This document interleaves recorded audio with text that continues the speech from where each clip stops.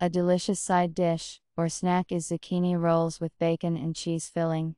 It will take 20 minutes to prepare them. Such rolls can be strung on wooden skewers and served as a kebab. Try it. 1. Wash the zucchini, cut them into thin slices, and grill for 4 minutes on each side, then add salt, and let them cool.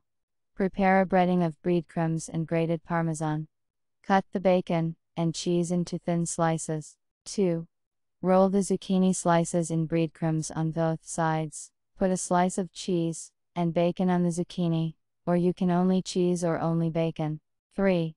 Wrap the rolls, fastening each with a wooden toothpick. Put in a baking dish, pepper and sprinkle with olive oil. 4.